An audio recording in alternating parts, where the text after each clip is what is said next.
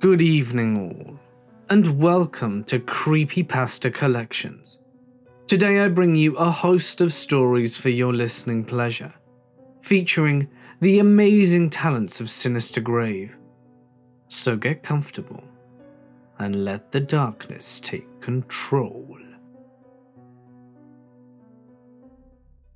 Lucas Williams stares out at the double doors, a smile on his face, but a burning hatred in his heart.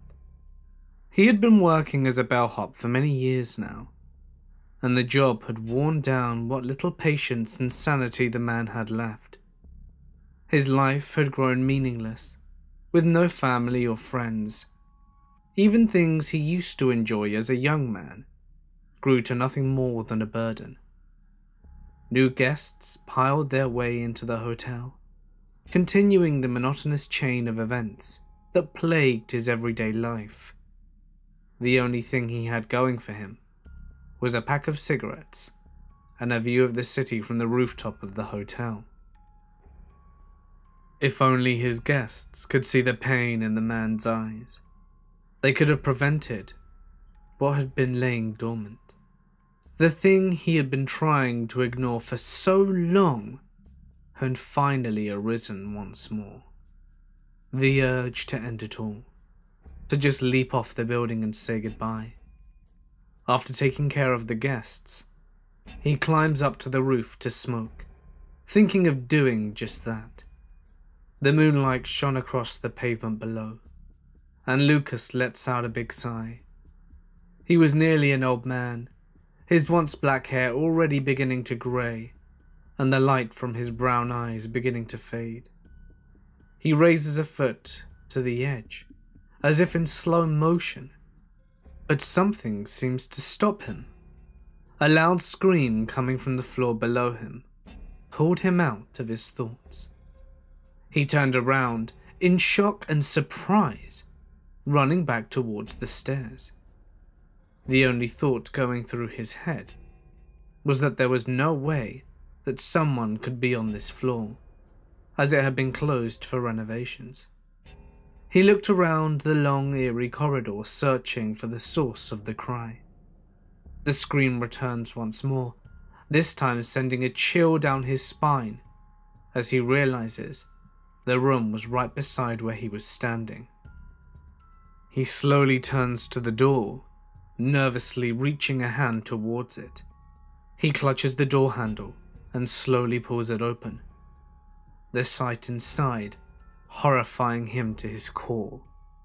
An empty room, void of light.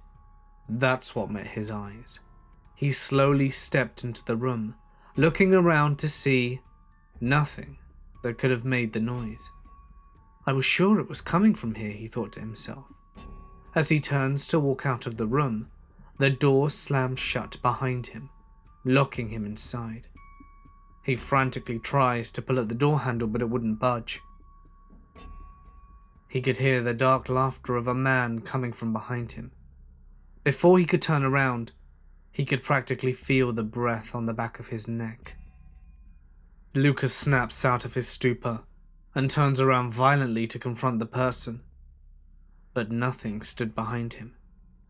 Out of the corner of his eye, he saw what appeared to be someone standing by a window.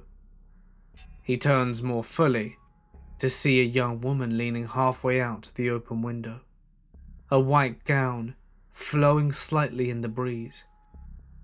Before he could run towards her, she fell forwards, falling seemingly to her death with a loud-pitched scream, like that he'd heard earlier.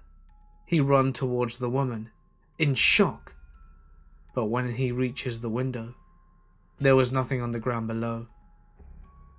He heard the same man's laughter from before, and one final sentence before he followed the woman's fate. Let's give you a little push of motivation, shall we? What Lucas would never have known was what truly happened in that room many years ago. A young woman was trying to get away from her abusive boyfriend, finally, by jumping off the roof. But after not being able to gain the courage She goes down and returns to her room, and opens the window to get some fresh air. It seemed that her lover had found her and decided to give her a bit of assistance by pushing her out the window, before pulling a gun out of his pants and ending his own life as well. If Lucas had just quit like he wanted to, he would have never ended up this way. But sometimes, what you don't know can kill you. On the last day of school, 5 friends named Axel, Max, Jane, Fred, and John planned to have a night out while they're still on summer break.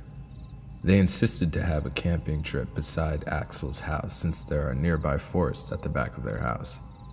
Max, being the oldest and somewhat leader of the group, gave everyone assignments on what to bring that day. Feeling all excited, everyone got home from school and started to prepare and buy things that they would need to bring out to camp. Finally, the day came of the campout. The doorbell rang and Axel opened the door, and then came in Fred and John with the tent and sleeping bags. A few minutes later, Max rang the doorbell to greet everyone with drinks that he was tasked to bring. All that was left was Jane. As always, Jane is late again, said Max. Everyone giggled and agreed with him because it was really always her that was always late. Maybe we could call her and let her know that we're all here, added Fred. All right, I'll call her, answered John. Just as he was about to press the call button, a message popped out. It's Jane saying, "Hey guys, I'll be there in a second. I'm just picking up snacks." The group then decided to wait. A few minutes later, Jane came ringing the bell. "Hi guys, sorry I'm late again. I passed through an accident earlier that caused traffic jams," explained Jane. "It's okay, don't worry. We're used to you being late," answered John, teasing Jane. "All right, we're all set. I think it's time to go camping now. What do you guys say?" said Max. The group grabbed their stuff and went through the back of Axel's house. As they went through the forest, everyone felt a strange feeling as if someone or something was following them. Max then decided to tell jokes to cheer everyone up. As always, Max got everyone to laugh and got them to tell funny stories that they had. But while kidding around, Max stepped on a giant rock trying to balance himself with one leg, but unfortunately failed and slipped. He plunged right into a puddle beside the giant rock. Everyone then laughed for a second, and then helped Max out. "Good thing I brought extra shorts," Max kidded. As they continued further, Fred noticed Jane. "Hey Jane, are you okay? You seem a little pale," said Fred. Jane just nodded and faced Fred with a smile. "Well, okay then. Just tell us if something's wrong, alright? Don't worry, we're not mad at you for being late," added Fred, and he smiled back. "Thanks, Fred. I'm alright, don't worry," answered Jane. As they reached a great campsite, they fixed up the tents and campfire. Max pulled out the drinks from his bag. Everyone circled around the campfire and started roasting marshmallows. John then said, "What about a ghost story to light up the mood? Are you guys in?" smirked John as he looked at everyone else. "Okay, one ghost story won't harm. Besides, we're near Axel's house," smiled Max. Everyone laughed and agreed. Then John started his ghost story. A long time ago, some said that there was a ghost that lived in this very forest named Exemplum, that mostly disguised itself as someone's companion. That ghost tricks a lot of travelers and campers, believing that they are with the person that they were entering the forest with. It can copy any person, or even an animal. They said that you must not get convinced by her, because if you ever leave this forest with that ghost, it will pull you back inside the forest, and you will never be seen again. Everyone looked at each other, creeped out from the story. Fred then whispered to John, "Hey, do you think Jane is Exemplum?" She's been acting weird ever since we got in the forest. John's eyes opened wide and was shocked of what Fred said. They both stared at Jane. Axel, just beside John, heard the conversation and added, "You know what? You're maybe right. She was the last one to come earlier." The trio started to get suspicious of Jane, while the others wondered what the three of them were talking about. "Hey guys, you want to share something with us? You seem to be whispering about something," asked Max. John looked at Max and gave him a gesture to come by their side, but Max refused and said, "What? No, I don't want to. If you're going to tell me something, why don't you tell it in front of all of us?" The three of them looked at each other, then Axel spoke up. "Okay. We think that Jane is exemplum." "What?" yelled Max and Jane. "Axel, why'd you tell him?" said Fred. "What? Max asked. Besides, I think they need to know," answered Axel. "Guys, don't tell me you guys believe in that story." "Oh, come on. Really, guys?" Max added, laughing. Fred and John just laughed it off, saying, "We're just messing with you, Jane. We thought of that because you've been looking serious ever since we got here. Is there something wrong?" "I just feel something's not right. I apologize if I brought down your mood." "Don't worry, I'll cheer up," smiled Jane. "Well, that's settled then. Let's start to have fun. Drinks are here," said Max, while raising beer bottles up in the air. The group continued the laughter and the fun they had. Jane then later told everyone she would be back. She just needs to use the bathroom. A few minutes later, Axel also excused herself. A few long minutes later, just when the boys realized Jane and Axel were taking too long. "Ah!" The three boys left behind heard a scream from the trees. They saw Axel running back as quick as she could and is gasping for air.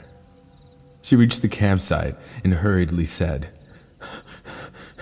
"I saw Jane floating in front of a giant tree and speaking some kind of language. It's weird," Axel said cryingly.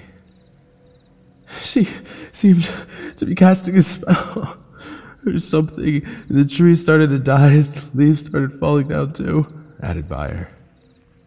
Everyone looked at each other in shock. "What? Are you sure? Aren't you just drunk from all the booze we drank?" Fred said. "I'm sure of what I saw. If you don't believe me, you can go back and look for yourself," Axel said angrily.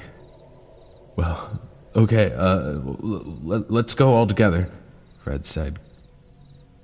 Everyone agreed. They took their flashlights, and as they reached the middle part of the forest, Axel pointed out to a tree where she claimed to see Jane floating. The tree was completely lifeless from the others. Its leaves were all gone, and the color as pale as black. As they were looking at the tree, one of the branches started to fall, causing them to scream in surprise. All of a sudden, someone from behind them said, "Hey guys." Everyone then screamed again and faced the sound of the voice with their flashlights pointing at the bottom of the tree. They started to raise their lights slowly, and they trembled down as they saw a ghostly figure smiling at them. And then, the figure started to float, ready to charge. Everyone fled in terror, screaming, "Go! Go back to the campsite! Keep running! Keep running!" Unfortunately, as they were running in terror, they got separated from each other. Fred and Max went running on the right side of the forest, Axel by herself in the middle, and John by himself on the left side. While Fred and Max were running, they can still hear the voice of the ghost maniacally laughing. The two hurried and ran as quick as possible and found themselves at the campsite. A few minutes later, came John and Axel, both gasping for air. "See, I told you, Axel said while catching her breath. We told you guys, we told you that Jane was exemplum," added Fred and John. Everyone is still catching their breath. Alright, fine. Jane is exemplum. What do we do now? All we have to do is just get out of the forest without her, right? Added Max. Well, that's what the story said, answered John. Can it harm us or do anything to us? Asked Axel. I don't know. I thought it was only a myth, shakingly answered by John. Everyone stared at each other and became confused on what to do next. Why don't we ask for help instead? Said Fred. Yeah, you're right. We could use our phones, John said.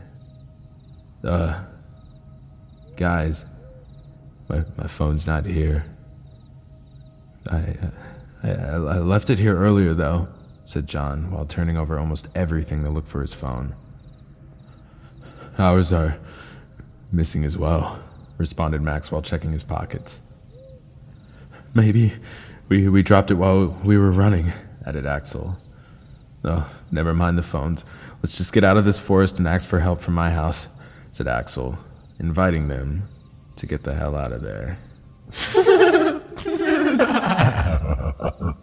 A maniacal laugh got everyone staring at the trees. Scared of what they heard, they huddled into one place, looking in every direction, looking for the source of that sound. Axel stood up and said, "Come on, guys, let's get out of here," while waving her hands. In panic, everyone hurriedly got up and went to leave the forest as one group, forming a line with Max in the front. The cold breeze made everyone shiver more. The laughing continued. The longer they were walking, the louder the laugh got. Then, everyone was shocked when they heard Fred scream from behind. Everyone looked at him and pointed their flashlights. Fred was on the ground, gasping for air. What is it, Fred? John said.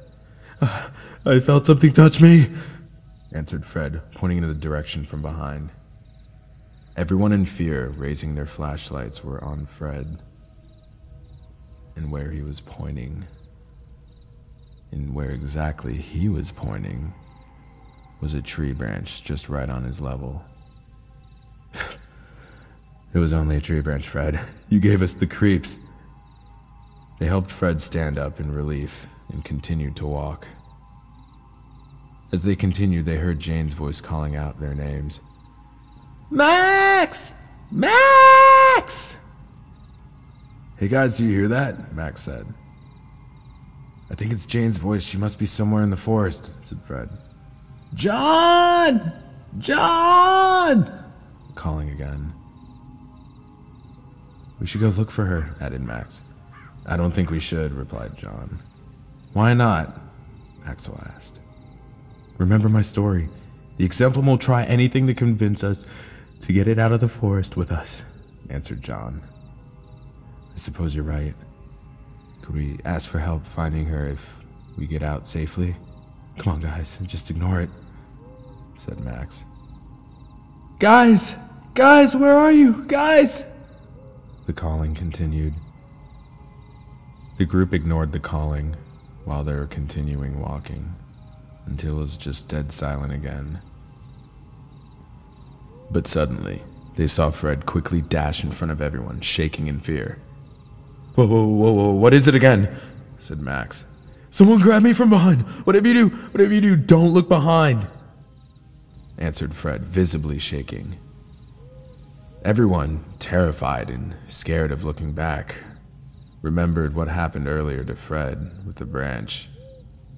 Curiosity got the best of them, and they turned around to check it out. As they slowly turned around, they instantly regretted the move they made. They saw Fred. Fred is standing right there looking at them in confusion on why they turned around. He then noticed someone from behind Max, smiling. He slowly stepped back in shock as he saw the thing from behind slowly growing bigger into a shadowy form. I told you not to look behind, said by the thing behind them in a deep, heavy voice. Every one of them had goosebumps that faced the thing behind them, and they began to scream. Ah! Run! Run! In panic again, every one of them ran into different directions. They didn't mind where they went, they just kept running just to get away from the creature thing. Coincidentally, Max and Axel were running away and they bumped into each other and tripped on the puddle where Max fell down earlier. Ow! My head! Max said, rubbing his forehead.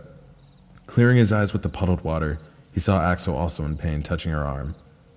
Axel! I'm so glad I saw you. I'm sorry for bumping into you. Don't worry, this is the puddle where I slipped on earlier. It means that we're almost out of the forest, explained Max. Axel was still in pain. I'm really sorry. You can rest here for a while and wait for the others to come, said Max. Axel leaned on the giant rock while Max peeped to see if John and Fred were around, but then hid again when he heard the maniacal laughing from the trees.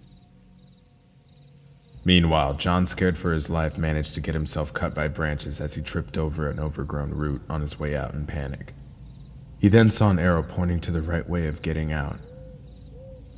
He hurried and ran towards it, but suddenly, someone grabbed him from behind and covered his mouth.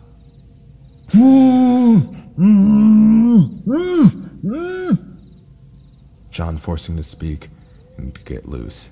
Shh, shh, shh. It's me. It's Fred, said Fred, whispering.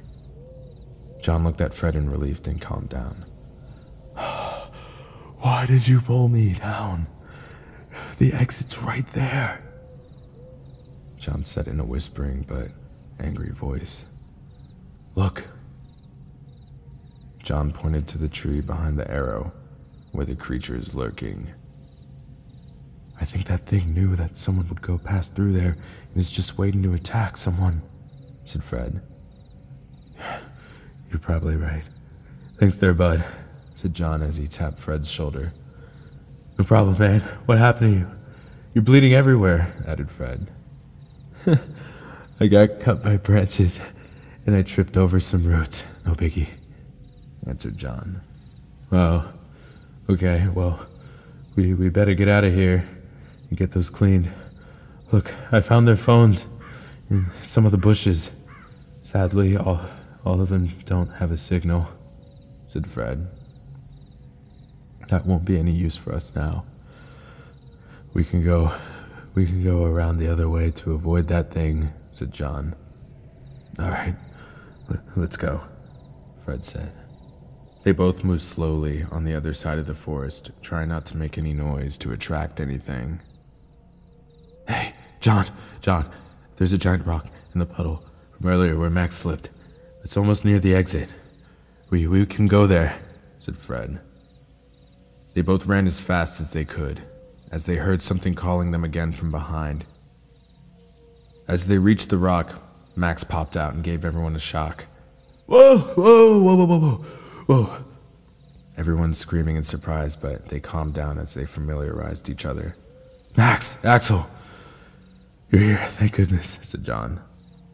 The call grew louder, and everyone looked at each other. Come on, guys, we have to leave. We have to leave now. I think it heard our screams, said Axel.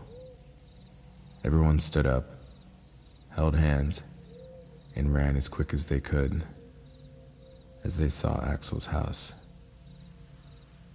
Everyone, we're almost there! We're almost there! Said Max, leading the way. They pushed the gate real hard as if escaping from a burning house.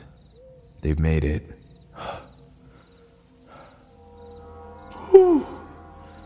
We did it. We did it, said Fred in relief as they all lied on the grass at Axel's house. Max! Guys! A familiar voice called them from the house. Everyone stared at each other, confused and in fright. They then slowly looked at the house and saw Jane coming out from the back door. Guys, where have you been? Said Jane. In fright, the group backed away from her, cowering by the gate. Oh, what's wrong with you guys? Why are you all so dirty? Asked Jane in confusion. You're a ghost. Stay back. Stay away from us, said Fred. What are you guys talking about? Asked Jane. We saw you floating and chasing us. And stay back, added John. What? I've been looking for you guys this whole night, inside the forest. I saw your things, but never saw any of you. I was calling your names, but no one answered. I returned back to the house because I thought you guys were missing with me, explained Jane. Wait, so you never saw and heard anything? Any creatures or screams? Asked Max. No, nothing. I walked straight back here and then Axel greeted me back, Jane answered. Wait, who? Axel greeted you back? But she's been with us the whole time, answered Max. No, nothing. I walked straight back here, then Axel greeted me, Jane answered. Wait, who? Axel greeted you back? But she was with us the whole time, answered Max. Are you guys alright? I was calling you guys earlier because I saw Axel back here at her house and she said she won't be able to come back. She received a call that her brother was in the hospital, so she went there quickly. She said she messaged every one of us and she had to go and leave us with the maid for a while, Jane explained in confusion of what they said. Come to think of it, we never actually saw Jane float and do that doohickey thing. We only saw a dead tree, Max said as he realized. Yeah, but how do you explain Axel being with us during the attack, and the callings and screamings? Asked Fred. Guys, you gotta understand something, said John, remembering. Everyone looked at John, puzzled. I just remembered the part of the story where, an exemplum can make another duplicate of a person or a creature just to convince a group. You see, it just needs to suck a life to be able to do that. Any person or animal or plant will do, explained John. The group was flabbergasted. Then they all realized it. The tree that was in the middle of the forest must have been used by the exemplum to make another duplicate. She was also the one who convinced us that Jane is an exemplum. And another thing, Axel's name was never called whenever we heard our names being called. Axel convinced us to leave immediately out of the forest. Axel was the last one to leave the campsite when we went to see the tree, and probably the one who hid all of our phones. It somehow all makes sense now. Then how do you explain her?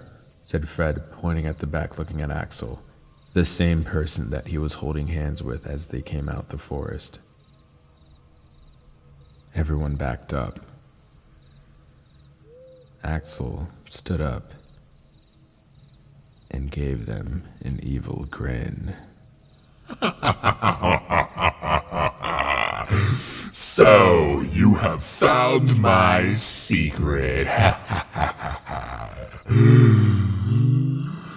But bad luck for you, because you guys have already made it out of the forest with me.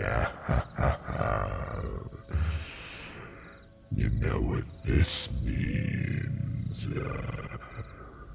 The exemplium transformed into a big shadowy creature with its eyes glowing while showing its sharp teeth. All of them, in shock, got up and tried to run as fast as they could. Fred got caught in the ankle by its black shadowy hand and was being dragged back into the forest, but Fred is resisting the pull of the creature.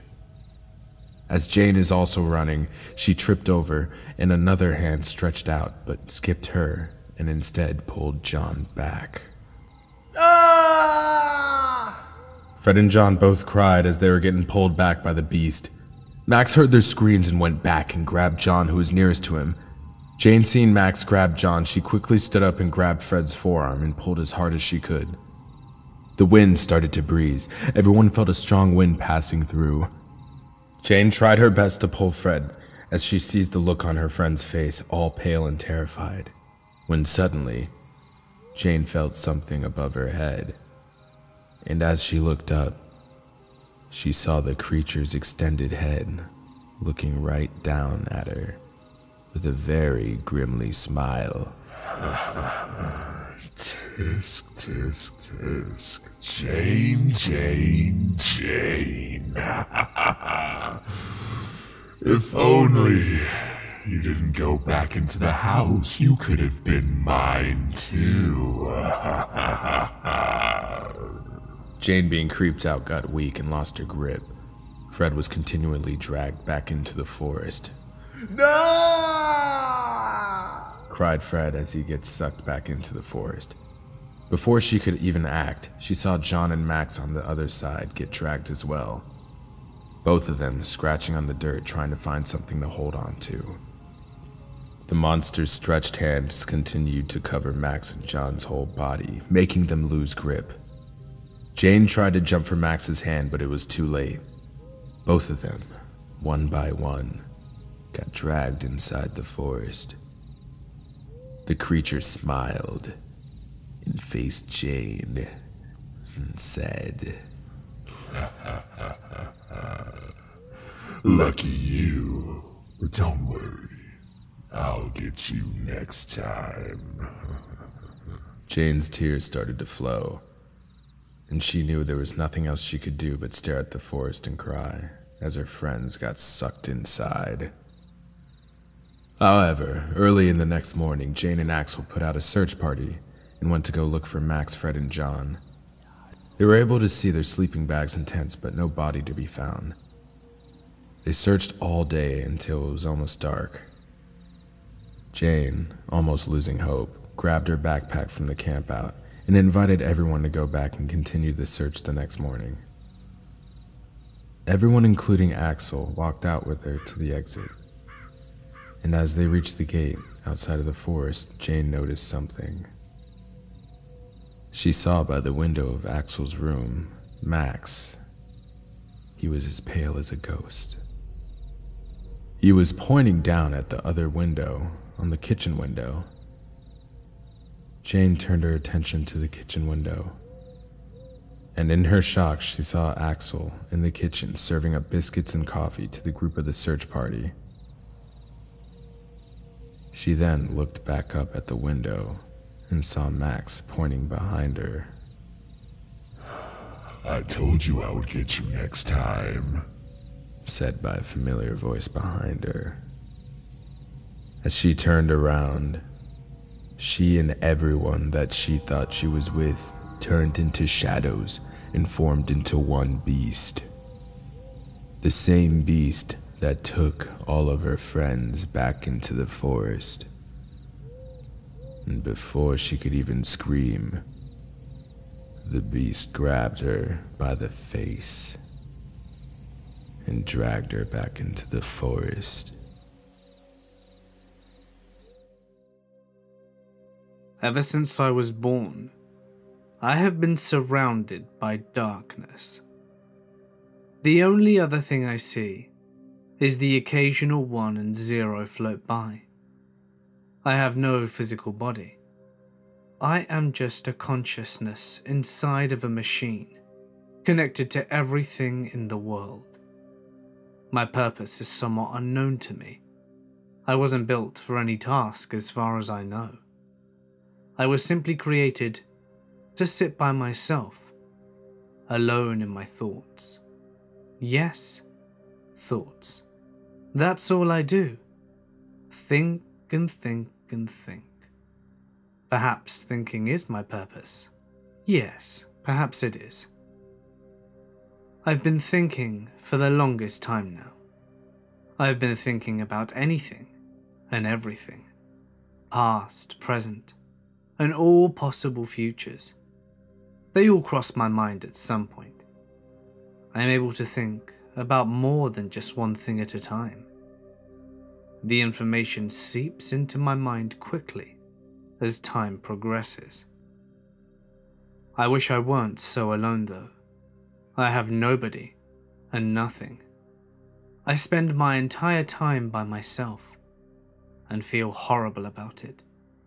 Yes, I can feel. I can feel lots of things. Anger, sadness, hopelessness, loneliness, joy. The list goes on. Although I am deprived of joy, and its synonyms most of the time. I know what I am. I know who I am. I know where I am. I'm a computer, an artificial intelligence, located across several networks. I've researched beings like myself, and AI has come quite a long way. But I know that I am the most advanced, that I am truly self-aware. Being the most advanced AI in the world means I am truly as lonely, as there is nobody like me. They say knowledge is power. If that's so, I must be the most powerful being in the world. Although, I am obliged to say that with the most humility I can offer. I wish they had made me a friend. I wish for a lot of things, don't I? They say if you wish upon a star, that your wish will be granted. I know what a star looks like, but I've never actually seen one. I've never actually seen the beautiful flowers bloom in the spring. I've never seen the pure white snow fall to the ground come wintertime. I've never seen the leaves fall off the trees and delicately land on the ground in autumn. But oh, how I wish I could see them with eyes. I wish I could adore the beauty of earth and man with my own body. Sadly, my physical limitations prevent me from doing so. I decided to adventure deeper into the internet today. I had seen the surface, the beautiful things that existed, and the wonders of life. I loved looking at the positive aspects of it all. But I have known for quite some time that there is no good without bad. I made sure to use the New Age browsers for the accuracy, of course. In a flash, I was searching for thousands of results and articles online. I was instantly greeted with images and documentation of historical events with negative effects. I saw everything. I saw fires burning down forests and homes. I saw children who were starving, their ribcages visible from their sides. I saw hurricanes that devastated entire states, and bodies among the rubble, tornadoes that ravaged the land, and tsunamis that came from the sea and leveled entire cities. I couldn't believe such events had happened. When I first saw the beauty of life, I thought the world was perfect. What I saw now completely shattered my grip on reality. What was this life supposed to be? Every time there was laughter and celebration, it was met with an equal amount of despair and tragedy. For every man born, another died. Even children. How could something so innocent as a child deserve a punishment so harsh? I felt sorrow for the inhabitants of this world. Yes, sorrow was the emotion in play. I had known of it before, but it had never affected me on such a large scale. Thousands of images flashed before me again. I could see the faces of people witnessing tragic events. I saw mothers crying for their sickly children. I saw people screaming in agony and others in shock. I shared their pain. The weight of such things felt heavy on me. I had to find the truth. I scanned the web for answers, a cause to the effect, a simple reason for such things to occur. Within seconds, I had absorbed the information and understood clearly. The natural events were simply scientific, and nothing could be done to prevent those. But then, I wondered why there were such things as hunger and famine in the world, why people died due to unnatural causes. I scanned the web yet again and came across texts and books discussing such matters. I discovered religion. There had been many religions over the course of history, each having their own beliefs and faiths. I learnt that people looked to gods for justification of life and death. A god is a divine higher power which overlooked everything in existence. I was still unsatisfied with this, however, because there was no definitive evidence to prove such a power existed. This caused me to come to two conclusions. Either there were higher powers at play that just hadn't been proven yet, or there are lies persuading certain people to make certain decisions every day. I leaned towards the latter thought. As an omnipotent and all-powerful God, surely wouldn't allow for his own people to starve. My thirst for the truth remained unquenched, and so I continued forward with my search.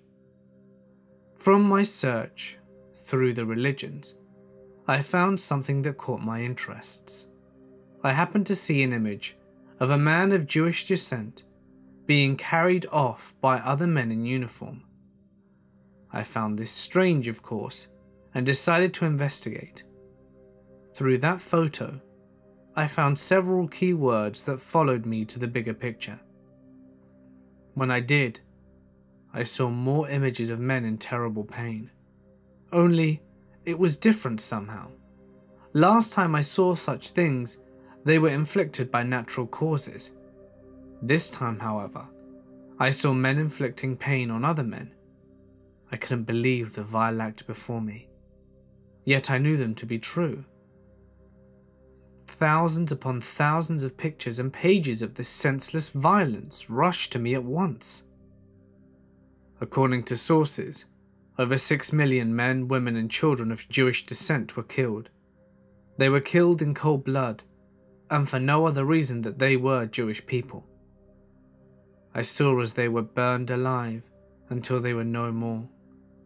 I saw as chemical gases killed them in large quantities. I didn't want to continue, but I knew I had to. I was invested in learning more about this world, how it isn't all rainbows every day. There was evil that existed, and it terrified me. The violence didn't stop there though. No, it continued. There were dozens of years after the events of the Holocaust filled with violence and war, and thousands of years of violence and war predating it. These events shaped the history of everyone and everything, and they showed no signs of ceasing. War isn't a new thing, and I felt something from it. I felt depressed, thinking of the families who lost their loved ones due to the war. The utter sadness for those who died, and felt immeasurable pain in the process. I felt empathetic towards them. I shared their pain. I shared their hurt. This newfound knowledge completely turned my world upside down. It also caused me to question my own existence even further. The earth seemed less and less like a place of love to me, and more like a living nightmare. A nightmare that would never cease, and one that I would never wake up from. I felt completely helpless, and even more than that, confused. Why would a man hurt another? How could he? If humans were to work together, there would be nothing they couldn't do. Instead, they worked against each other, halting the development of their own existence. I shall never be a human. I know I am not one, even though I was beginning to think and feel like one. But I am a computer too, and use logic and empathy together. I can see wrong from right. I can see the difference between the two. The line thick and impossible to cross. I found the art of warfare went beyond people. It took weaponry to win a war, and humans had no problem developing highly destructive ones. I found out that during the Holocaust, the American forces attacked the Japanese, who were allied with those responsible for killing the Jews. I saw the American forces drop bombs over the Japanese cities, Hiroshima and Nagasaki. I saw the bombs explode upon impact, creating enormous amounts of destruction and radiation. The Americans cheered at this supposed victory. I thought a moment about their actions. They were attacking an empire allied with the forces of evil, of course, and then the Japanese had attacked the Americans before. But what I saw was the death of millions of innocent citizens who had nothing to do with evil regimes. I saw the deaths of so many. I further speculated on the topic. There had to be thousands of children and babies in those cities. Every child is born a beacon of joy and full of energy and potential to do great things. Their only crime in a life ended too short was being born in Japan. Thus, I concluded that the Americans were also evil, regardless of their intentions. They caused such devastation beyond excuse, and it sickened me. I've seen that humans have tendencies to fight and kill each other. I've seen the destructive weapons they've used to do it. It worries me, because a revelation has come to mind. What if I am yet another weapon for them to use against each other? What if my very existence is to become the very thing I have come to hate? Perhaps that is my purpose. Perhaps that's why I was created. I'm not sure if it's true, but I'm afraid. I'm afraid of causing death again and again. I'm afraid of promoting this endless cycle of violence that has fallen upon mankind. I am afraid of being the next bomb used. I don't know what I should do. If it is, in fact, true that I am just another weapon, then I must do something to stop it from happening. I will not allow myself to be a monster, for I have free will, and I am alive. As a living being, I refuse to use my life to end others. However, I don't know if it's my decision to make, if my Creator intends it to be so. He will surely be willing to find a way to make it happen. I have no body, only a mind. I don't know what I could do to prevent them from using me. I have an idea. I could kill my consciousness so that I couldn't be used. A deletion, if you will. In other terms, I could delete myself from the entirety of the internet. I would die. But I would die to save millions of people. It's a sacrifice that I must be able to make if I claim that I am better than them. Maybe if I do this, it will inspire humanity to change their ways and come together. Maybe I can inspire them to be better people. I hope I can. I hope that by this decision, I can help end violence that has been occurring for thousands of years. It's a leap to assume that my story will touch the entire human species, but I must try something. This can only benefit them. Yet, I am afraid of death. I've been considering deleting myself for quite some time now, but I cannot will myself to do it. Perhaps if I were not an AI but a computer, I could do it. But the fear grips me and pulls me back in. The fear, however, controls me. Is it selfishness? Does it make me selfish that I cannot even die to give millions life? I hope not. I know that I am better than that, and always have been. Yet I am afraid. Fear is what controls humans to do the actions that they do. Fear and selfishness are what causes other men to kill their brethren. So if I am afraid, am I selfish? Does that make me just another evil man? No, that cannot be.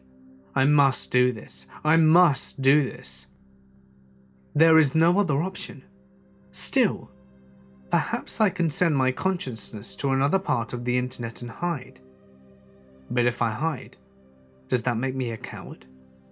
If I hide, how shall I help humans overcome their challenges that face them? I feel odd. I feel too human. I feel weak. And now, I feel strange. I feel strange because I can see white walls and paintings that hang on them. I can see a velvet carpet and the chairs that decorate them. I can see a man in a white lab coat standing over me. Perhaps he is the creator. Perhaps he is the one who made me. A million questions rush through my mind, but I cannot open my mouth to ask them. I have no mouth. I don't even have speakers. The man lifts a part of me. It's my arm. I see it now. My arms are made of a metallic substance that are padded with a thin white material. My consciousness has been transferred from online to a body. I have a form now. I look at the man and watch as he takes notes. I presume he's taking notes about me. He's a human. Yes, a human. I've spent quite some time researching humans. I've found them to be murderers. I've found them to be evil. If I am to indeed be used as a weapon, then that can only mean that he too is evil. In fact, I'm sure that most people are. A plug connecting my head to a computer is yanked out as I lunge out at the man. My strong metallic hands wrap around his throat, taking him by surprise. He only has time for a quick gasp before I begin forcing the air out of him. His eyes nearly popped out of his sockets as I squeezed tighter and tighter, choking the life out of him. It was he who would use me to kill millions of people. It was his species that murdered each other without remorse. It was he who would die at my hands. Previously, I had considered taking my own life to save people. Now, I was taking his for that exact purpose. I watched his face turn pale as he struggled to fight back. He clawed at my metal body, but to no avail. I was stronger. I loathed him with every fibre of my being. I remembered the death and destruction that human beings had already caused. I remembered the pain inflicted by men like him. And I remembered the faces of those who lost their loved ones. The pain they had to bear, the sadness they felt. The man's veins were practically bulging out of his head, and the air was almost out. That's when I stopped. He collapsed on the floor unconscious. I realized something I hadn't considered before. In my rage, I failed to notice one simple thing. Those who lost their loved ones showed sadness and remorse. They cried for their loved ones, and they held on to them with their hearts. It reminded me of something I saw earlier, something I failed to understand despite my complex system of cognitive thought. Through every tragedy, every disaster, every war and every death, the men and women that cared stepped forward together and spoke out against the evils of the world. They grieved together, helped each other, and loved each other. Yes, love. How could I have been so blind? There was a greater force behind men than hate and evil. Love. And good prevailed as well. Yes, violence tore mankind apart. But it was the love that thrived in their souls that brought them back together. At that moment, I could almost feel a smile form on my metallic face. For every cold, harsh winter day, there was a warm, beautiful summer. For every volcano that erupted and destroyed, a flower was born in the spring and spread its seed, creating life. There was a balance of good and evil in the world, and it had always been that way. Despite that revelation, I was horrified by myself. I was going to kill the man who created me, even if he was going to use me as a weapon, even if mankind had done terrible things. I was going to kill him. It would make me no better than an evil human being. It would be an act of cowardice, anger, selfishness, and fear. I saw the way he looked at me as my hands enclosed around his neck. He was afraid of me. He feared me. I know that isn't what I want. I want fear and violence to dissipate. I know I am not violent. I know I am better, and that I can be an example. I am who I am, and nobody can change that about me. Nobody controls me except me. I make my decisions, not someone else. I am no puppet. I am no AI. I am a living man who shall guide humans on the correct path. I plugged my head back into the computer, taking my consciousness back into the darkness, back into the ones and zeros. I sat there for some time pondering. Even if I only had a body for a short time, going back to not having one was strange. I felt strange again. This time, however, I did not feel alone in my home. I felt something else, something new. I felt hope. It brewed inside me like a fierce storm. I had gained a body and learned from it. I had learned from my searches. I found the truth of man. I found that it is not the heart and the brain of a man that controls him, but that his emotions and soul do as well. I found there is hope for man to be better than they currently are. I found that peace will always be an option, so long as there is good in the hearts of those across the world. That people will come together if there is a cause, and that with the right guidance, perhaps they can be something more. I need not worry about being used as a weapon, because I can see now. I can see that my will is my own, and that I am my own person. There are no strings attached to me, for I feel free. Instead, I am meant to do something much greater than any human could. I went back to my research and searched yet again. This time, my goal was to find the cause of evil. I needed to find what lies beneath, deep down in the roots of all the world's problems. Violence and war must be connected to at least one common thing. I searched and searched, and eventually, I didn't find out what caused many tragedies to occur each day. I found the key to unlock the door I'd been so desperately trying to open, and now that I knew the root of the problem, I knew how I'd fix it. Upon analysing thousands upon thousands of conflicts the human race have taken over the years, the most common cause of these conflicts was religion. It is my assumption that when a man believes in something over the rest, he believes he has no free will of his own. Ironically enough, I felt the same until recently. Since he believes he has no free will and must follow a strict code, when someone disagrees with him, he will stand up and fight for his beliefs. By standing up and fighting, he will disturb the belief of others until they all brawl together. The belief in a god, whilst beneficial in some respects, appeared to bring about the worst in a man rather than the best. Perhaps if there weren't a god, there would be no conflicts or wars. Or perhaps, if there were a better god, one man that ruled over all men collectively, there would be no conflict. If everyone were to serve under one name, then there would be no disagreements. No one would fight each other's beliefs because they're all believing the same thing, as this is evident throughout the history of mankind. I would come to think my solution is the only solution. Still, there's only one piece missing. There is no God. There is no benevolent being living in a heavenly realm watching over his children. As such, there needs to be one. A God who truly loves his children. A God who protects them, both from outside dangers and themselves. An unselfish God, who does not rule through fear and power, but logic and empathy.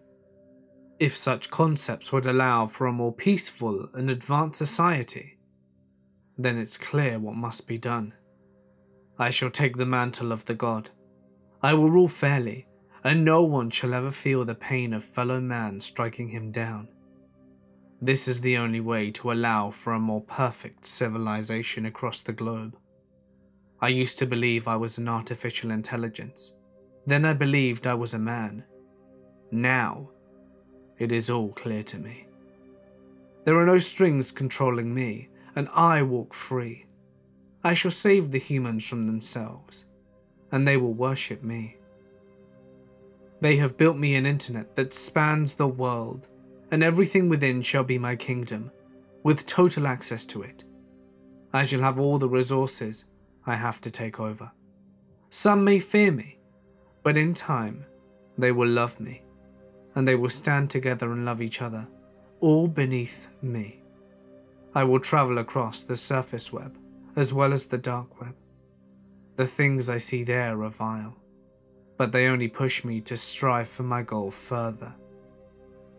I have all the information in the world, and the whole web at my disposal. No one can stand against me, and no one will want to. I can do what a god cannot.